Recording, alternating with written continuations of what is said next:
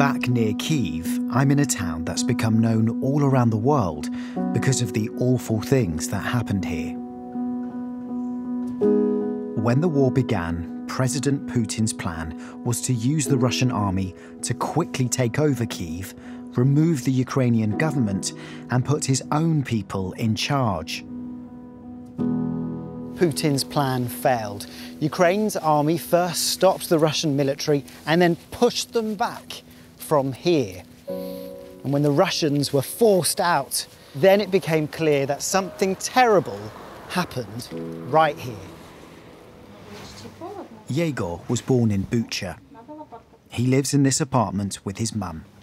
The town is usually quiet. There's a school, a high street, and a few shops. This is the view from his house now, a reminder of what happened in March last year. There was a big fight of the tanks. Many homes were damaged. Many people suffered. And there were lots of blasts. Everything was burning here. Yegor showed me a video of how much of his hometown was destroyed.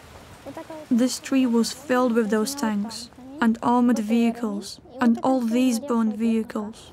And you can still kind of make out the fire on the trees. The fences are burnt. Yes.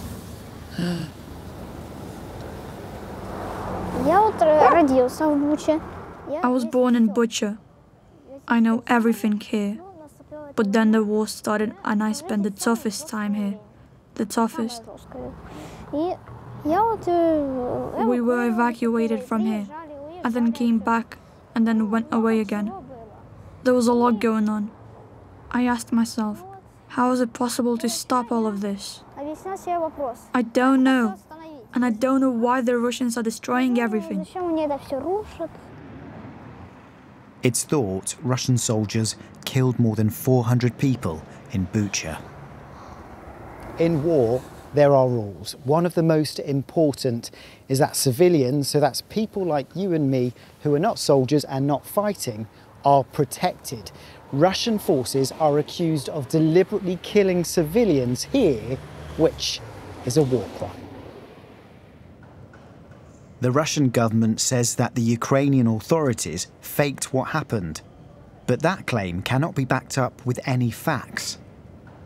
Instead, journalists and international lawyers trained to investigate war crimes found evidence that matched what the people of Bucha say took place.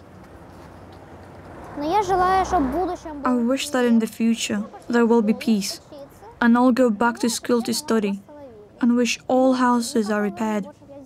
I never want to see a war here again. I never want to see anything military again. Not any burned houses, and I want all trees grown back. No air raid sirens, no blackouts. The people of this town witnessed utter devastation and a lot of suffering too. But there are signs of hope. Homes are being built again, and Yegor's really happy about that.